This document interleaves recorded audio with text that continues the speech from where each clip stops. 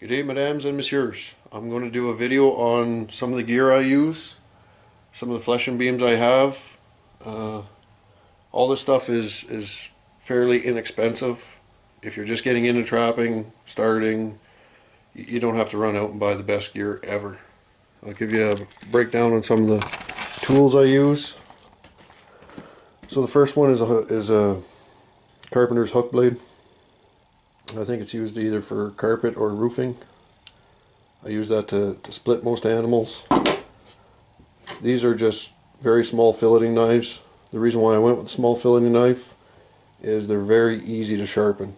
It works beautifully at getting a sharp edge. You can see I have 3 of them here. I think I paid like 10 bucks for them. Not all 3, but 10 bucks each. And then the last knife here is like a dollar store knife. When you pull it out of the case, it sharpens along the way. And then an inexpensive knife sharpener. Most of my gear, like I say, my fleshing beam, I believe this one is a 2-inch ABS.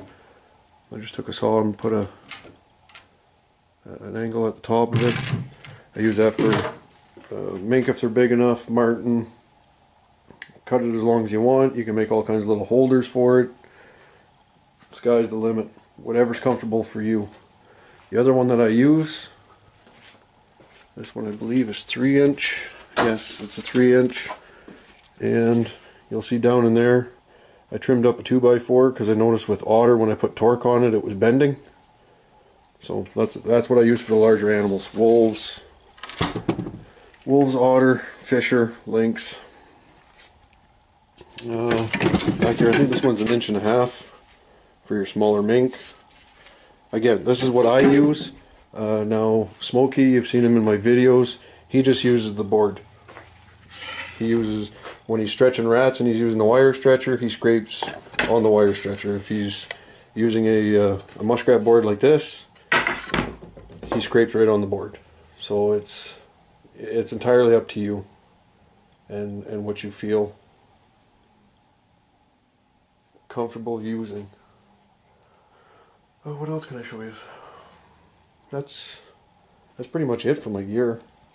This here, when the beavers go on the board, I nail them down and then I raise them up on the nails so that they dry evenly. When it comes to pulling the nails, and I may do a demo on that, you can't pull on the head of the nail. So you got to get your pliers in underneath, in right here. Pop the nail and then pull it out of the hide. Pop the nail, pull it out of the hide. If you try and just pull it by the head, you're going to rip the hide. Don't ask me how I know. So what I did was I had an inexpensive pair of pliers here, not channel locks, but slip joint pliers, and I just took a 1/2 inch nut and tacked it to the back. After you pop 2-3 beaver off the board, your finger starts getting raw because you're using it as a fulcrum. So with any kind of spacer on the back, it just makes it easier to pop nails. Sorry, I'm doing everything here one-handed, so the camera works a little bit shaky. I might do a little demo on, we got lots of skinning to do. Curly's supposed to show up, so when he gets here, I might do a pardon me, a small demo on these particular knives I have. The only other stuff that the more expensive gear, if you will, that I have is I have a set of Klein side cutters that I use for nipping off the front paws on just about all animals except for beaver. And this is the Post Beaver Skinner, I think. Hands down my favorite knife. When I was learning to skin, the knives I learned on were of similar style. Short, curved blade, and well, that's just what I'm comfortable with. Again, do you need it? No, you can do it with these filleting knives, no problem. Again, with my technique, these knives I have to slow down a little bit if I'm doing beaver because of the sharp point. It'll dig in on the backstroke after I make a cut, and I go to position to make another cut. Oftentimes, this little tip will trip me up. Like I say, I'll do a little demo when Curly gets here. You good? You gonna be okay? Yeah, working on it. Alright, so I gave you a bit of a rundown on some of the cheaper gear that I use. Yeah, now I'll give you a little demo on how we use it. This is just a regular run-of-the-mill buck or two type of stay sharp knife with a built-in sharpener, so as you pull it out you can sharpen it. A little elbow grease, you can cut the front paws off as long as you hit the joint.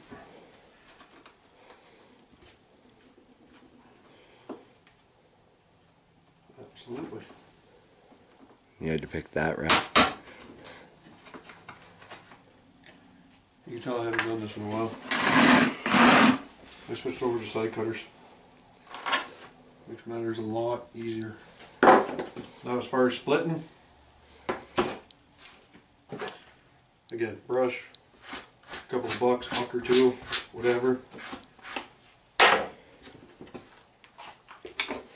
I clamp the legs. You can use the 3 screw or the 3 nail method. I'll start with the hook blade. Hook blade, I start at the ankle.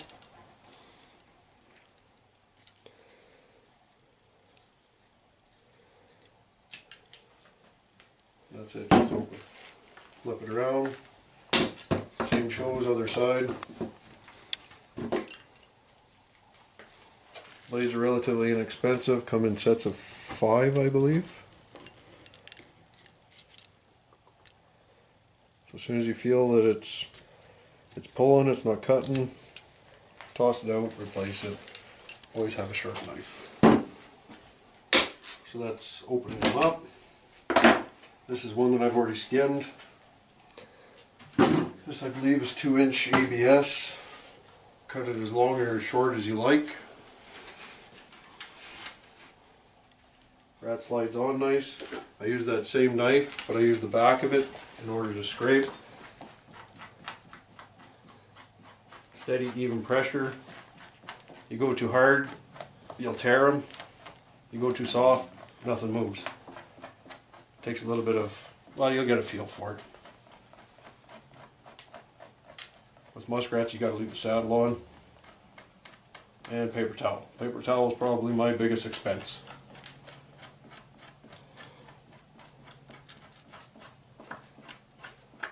Now, what happens if you got a large rat or a bigger animal?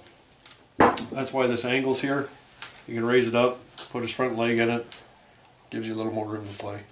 Normally I use a shorter one because I like to sit on the stool, but it is what it is.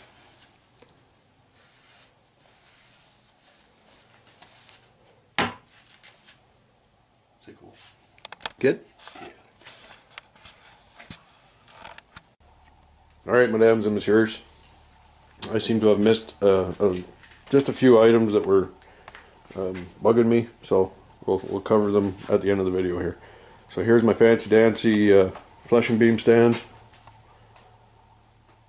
It's not adjustable. I set it up for mine and Curly Beard's height. Curly's actually got, I think, 2 or 3 inches taller than me. It was just some scrap 2x4s and stuff I had lying around. Nothing you can really pattern off of. It was just, like I say, something I was tinkering with.